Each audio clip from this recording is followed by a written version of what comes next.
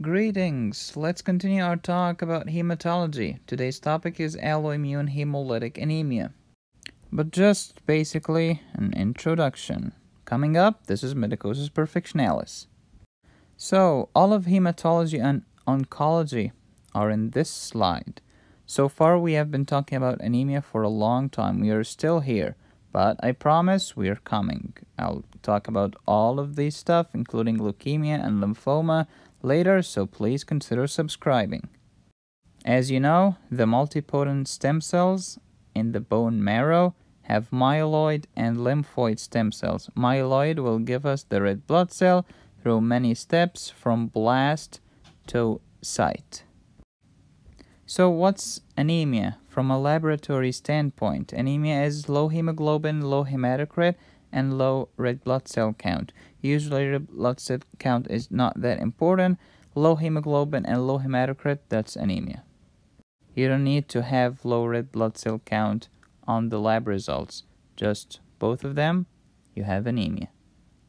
Next step, is the anemia microcytic, normocytic, or macrocytic? We do the MCV, mean corpuscular volume. Less than 80, this is microcytic. 80 to 100, normocytic. More than 100, macrocytic. We have finished talking about this and this. We are still here. Normocytic anemia, cells are normal sized from 80 to 100. If you have anemia and this anemia has an MCV of 80 to 100, this is normocytic anemia. And normocytic anemia can be acute blood loss due to underproduction or due to overdestruction or hemolysis. We have talked about this, and we have talked about all of these: anemia of chronic disease, iron deficiency, aplastic anemia, chronic renal failure, malignancy. We are done. And we are still here in the hemolytic anemia. Again, these will have low reticulocyte count. Hemolysis will have reticulocyte count, provided that the bone marrow is good enough to respond and to produce a lot of cells, including baby red blood cells, which are reticulocytes. And it can be due to an intrinsic or intracorpuscular defect, or extrinsic or extracorpuscular defect. Here we have hemoglobin defects such as sickle cell, membrane defects such as spherocytosis, enzyme defect, pyruvate kinase deficiency, glucose 6-phosphate dehydrogenase deficiency, or extrinsic, outside of the red blood cells, such as valve, aortic stenosis, complement cold agglutinin disease because it activates the complement through IgM autoantibody, antibodies such as warm autoimmune hemolytic anemias. Here we have IgG. Cold agglutinin can be both complement or antibodies, it doesn't matter.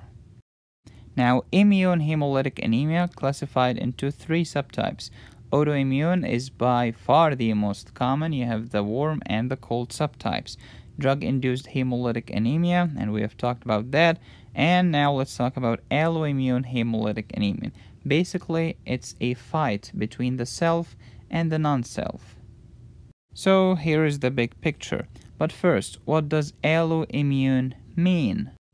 Immune is easy. Immune-related immunity. But what about allo?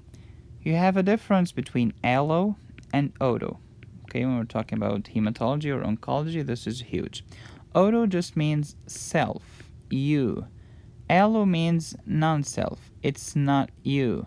If you know about transfusion, such as organ transfusion, it can be autologous, which means I'm transfusing organs or part of my body from my own, like from me and to me. Or it can be allogenic, which means I'm getting a part of a body from another person.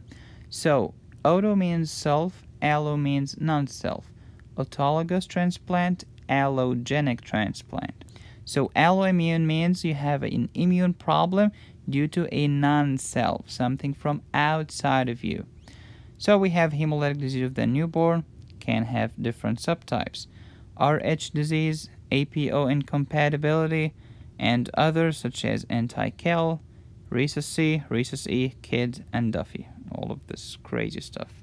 Okay, in the next video we'll talk about hemolytic disease of the newborn, and I'll see you then. Please don't forget to subscribe. New videos are coming, and like me on Facebook. I'm posting a lot of questions and answers there. Thank you so much.